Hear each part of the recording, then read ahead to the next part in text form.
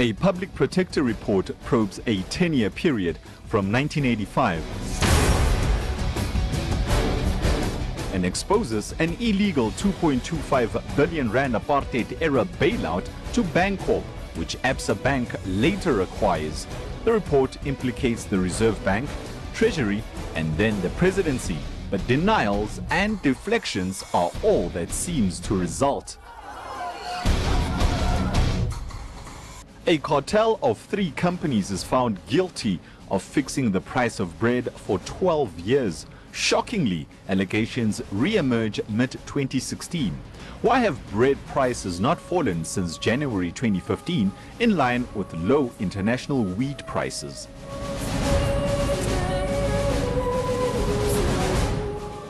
A rand price-fixing scandal disgraces 3 of South Africa's biggest banks, Standard Bank, Absa and Investec. President Jacob Zuma, in his February 2017 State of the Nation address, warns that government is prepared to act against the private sector in order to protect the economy.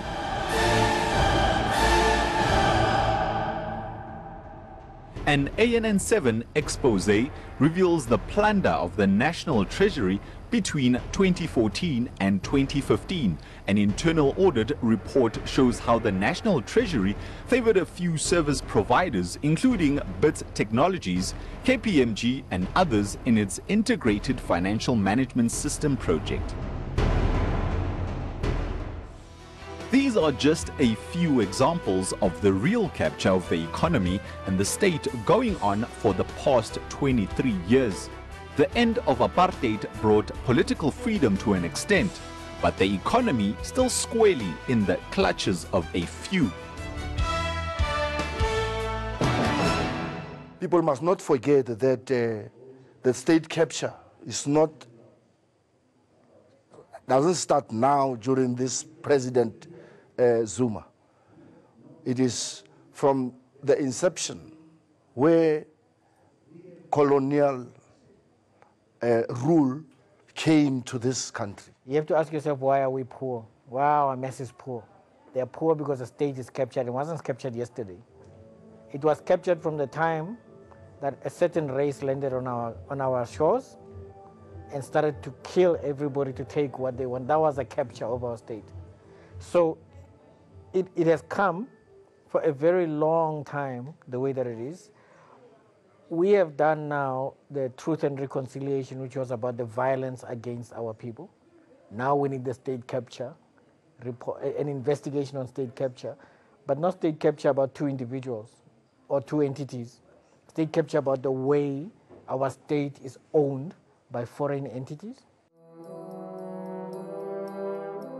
But if you've heard the opposition, NGOs, the so-called civil society and mainstream media talking, you would get a sense that there is only one family in particular that has captured the state allegedly in cahoots with President Jacob Zuma. Allegations that were also the main thrust of former public protector Thuli Madonsela's State of Capture report. What is best that you can expect from former public protector Thuli Madonsela, where she was assigned or responsible for leveling the ground for the dispensation into the new South Africa, leveling it. But instead, what did he do? What did she do?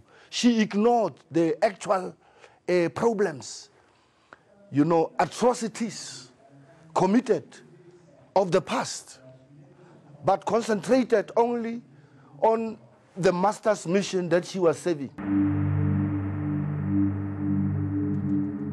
But the nation is slowly but surely waking up to the real capture of SA's resources that has been going on unhindered for decades.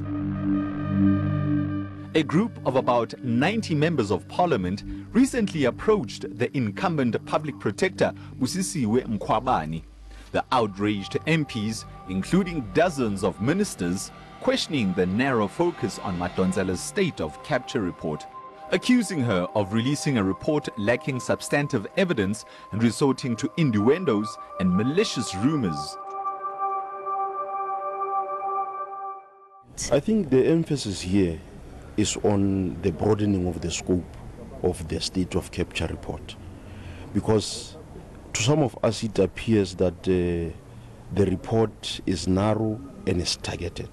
So we'd like it to be more open so that anybody who is implicated should be taken out into the open. We came to the public protector to say that, can you please investigate this thing in the holistic manner, so that the communities that sent us to Parliament, they know the truth, because most of the things are appearing in the media. We don't know which is true and which is not true. As members of Parliament, we want the facts. I think the report that came about Treasury not following the laws and its own regulations is very worrying. I'm worried especially about that. MPs further made 10 damning charges about what they called the real capture of South Africa. Rupert's, Oppenheimer's and the business elite control SA's financial sector. Treasury, SARB, FIC, PIC and FSB work against government and to SA's detriment. Treasury, SARB, FIC, etc. operate in the interest of few instead of the majority. Many South African companies enjoy very high profit margins, often 50% higher than in other nations. Treasury protects its friends in the business elite, and this must be investigated. Discrimination in granting banking licenses has allowed 4 banks to dominate South Africa's financial services. In 2016, SARB blocked a small acquisition to create a new black-owned challenger bank. Percentage of black shareholders in Absa, Standard Bank and FNB are 6%, 5% and 3% respectively. PIC manages 1,857 trillion rand, but very little invested to support ordinary and small South African entrepreneurs. FSB invests 90% of its funds in a select few companies, majority controlled by interconnected elite.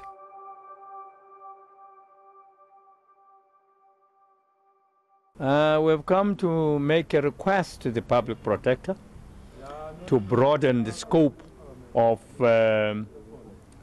state capture, to include things like the National Treasury, South African Reserve Bank, Financial Intelligence Center, Public Investments, Financial Services Board, as well as the banks. We are a little bit worried that there are many areas where we are not happy, and including, the way Treasury is dealing with matters that relates to the economic growth, and also, of course, is the South African Reserve Bank, its failure to really get the inflation rate under control. We should applaud the 90 that have now come forth. Most certainly, I think that just demonstrates the level of seriousness that we now need to start approaching these issues. That really, I would say that this is a three-headed monster for our country that really has to be tackled. If you look at what these MPs are asking that be investigated, I most wholeheartedly agree with them. Interestingly, Black First, Land First had lodged a similar appeal with the Public Protector's Office in Thuli Madonsela's tenure, but to no avail. We lodged a similar complaint, but we said implicate, investigate white settler monopoly capital on how they use their ownership of South African economy to directly interfere with the affairs of the state. We were quite clear to say investigate people like Johan Rupert, investigate people like the current CEO of Absa, which is Maria Ramos, investigate all the capitalist leaders in this country who continue to buy politicians, and not only politicians and opposition parties, civil society organizations, to speak on corruption, but corruption that does not implicate white settler monopoly capital. I would be very excited if the parliament would have approached the public protector, and parliament I'm talking about the parliament of the Republic of South Africa, not individual political parties. They would approach that office and say, there is an incomplete report. We should not shy from saying the report of the previous public protector, it was incomplete. Therefore, we would like you to complete this report, and each and every political party gives an input. Here's what the members of parliament want included in the wider capture probes ambit. Investigate the conduct, collusion and corruption of the financial services sector. Probe how Treasury, SARB, FIC, PIC work against the elected government. Probe how the National Treasury protects its friends in the business elite.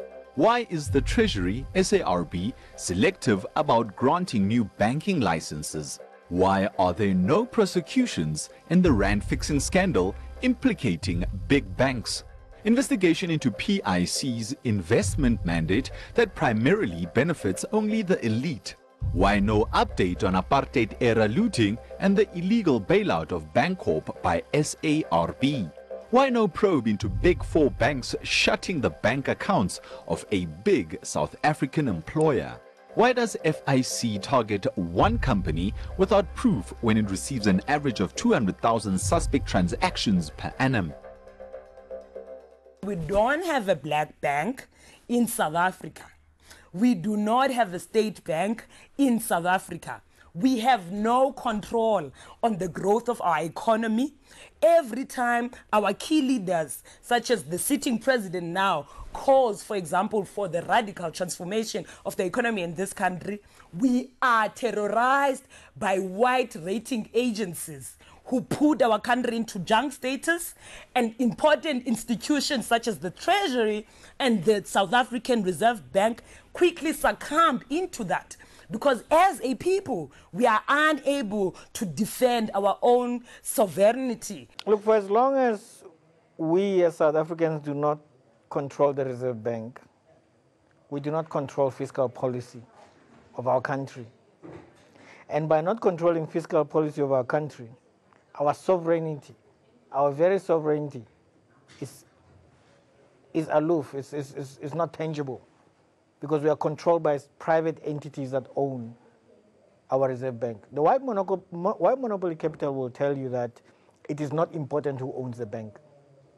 It's very important, because now we have people who are living overseas who control our Reserve Bank, who control our fiscal policy. So yes, they are.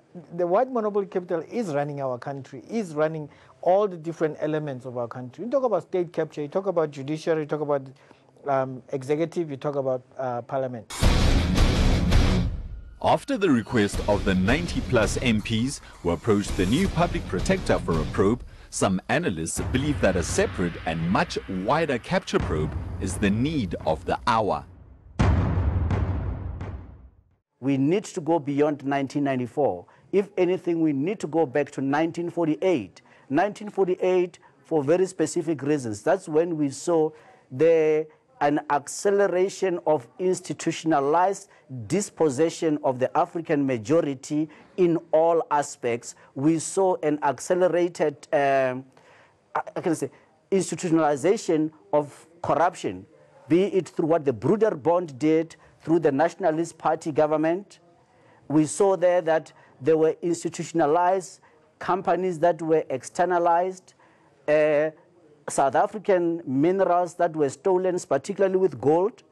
3,000 tons of gold are alleged to have been stolen out of the South African Reserve Bank up to that period. So if you look at 1994, you will miss out on the 3,000 tons of gold that was stolen, which must be recovered and returned to South Africa to address our very dire economic challenges.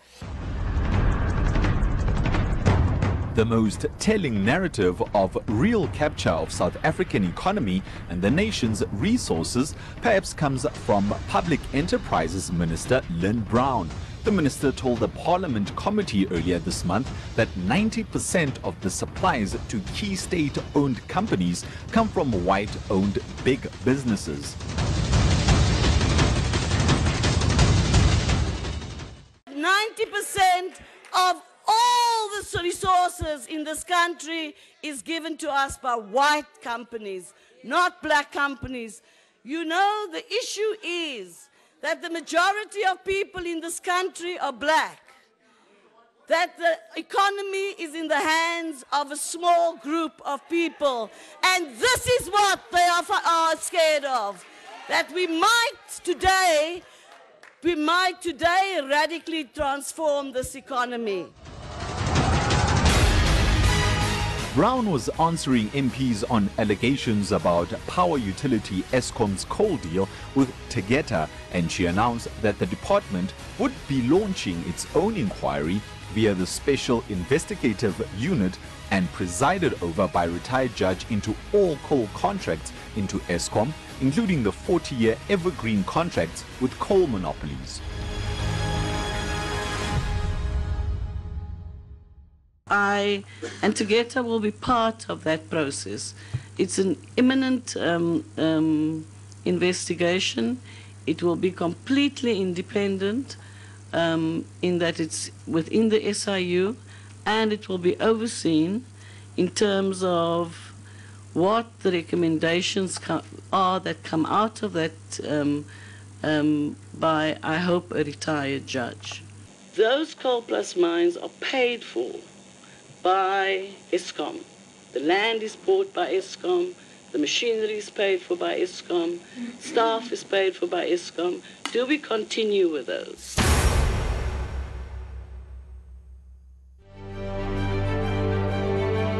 It is increasingly tough to ignore the real estate capture that has been going on unnoticed and unchallenged for decades. The Bancorp bailout is just the tip of the iceberg. Allegations of selling out to white capitalists have even been leveled at late President Nelson Mandela. Accusers say Mandela submitted ANC economic policies after 1994 to the likes of Oppenheimer's, Rothschilds and Rupert's for approval and made key revisions to protect the interests of white-held capital. The white is totally in control and has been totally in control, and they got the license to continue to perpetuate this through the CODESA, that now we're having a constitution that favors them as the oppressors of the time, now claiming to be democratic and then be part of liberation. White monopoly capital is a monopolized system that keeps our people down in poverty, okay? And that system is not even perpetuated only by the whites that are here.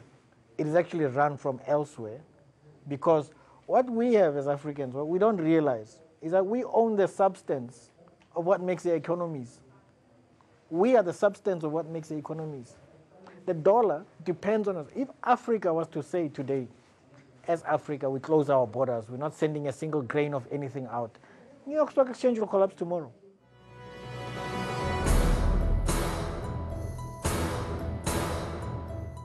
Not only does white monopoly capital have a stranglehold on the economy, it even allegedly uses this position to the detriment of the public through collusive practices and price fixing. Guilty verdicts in a string of cases like those of the banks, bread producers and construction companies bear testimony to this.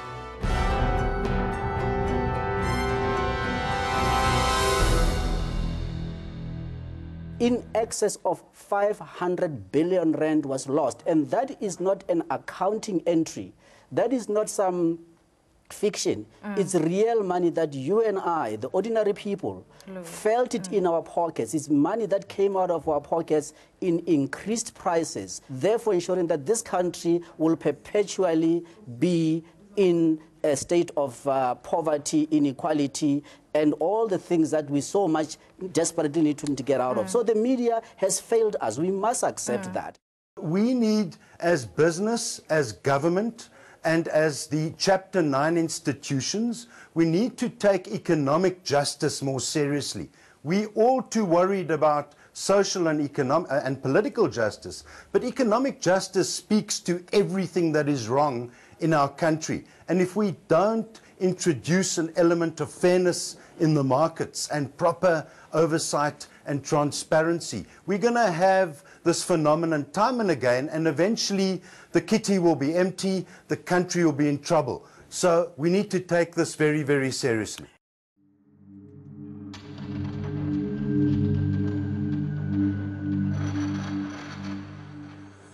The slowly growing noise about white monopoly capital in South Africa's political and economic fabric shaking up vested interests, largely white-owned mainstream media, opposition, and the so-called civil society taking up cudgels yet again, calling the term white monopoly capital a campaign to divert attention, but some experts questioning who is really trying to divert the attention here.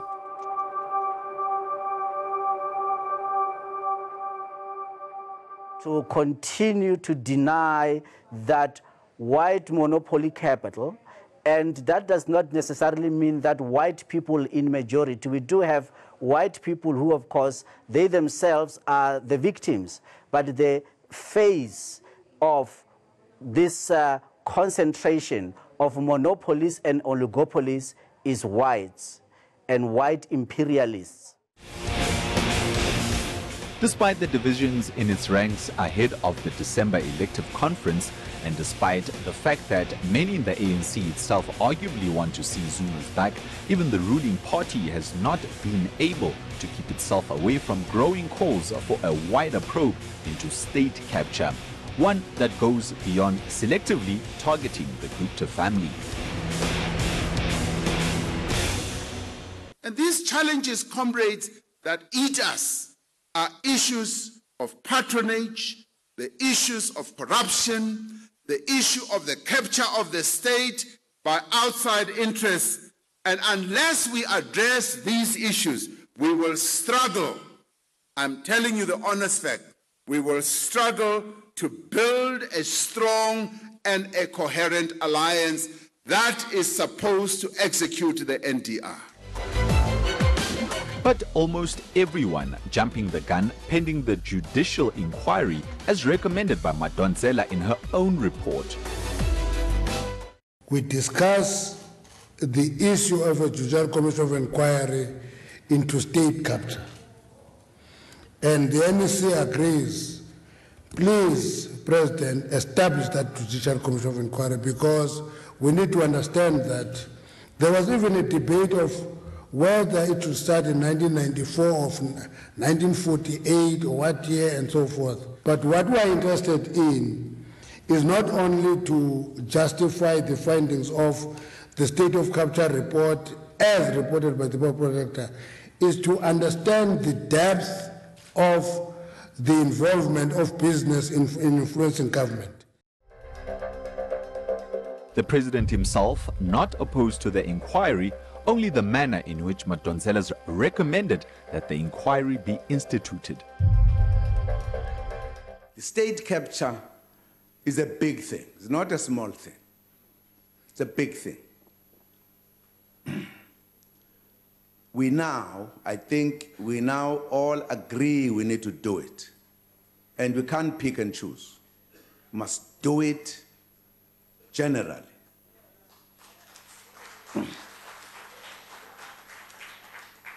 And that is going to help us, because we are going to stop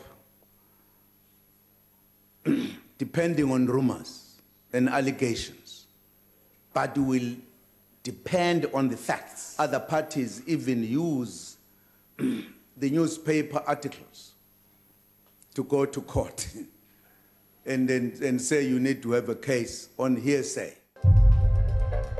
But with nearly 90 members of parliament approaching the Public Protector's office to probe the real capture, question is, will Busisi Mkhwebane oblige? With a multitude of facts and evidence about the real capture of the South African economy and resources already in public domain, will the flawed narrative of Gupta capture be given a respite?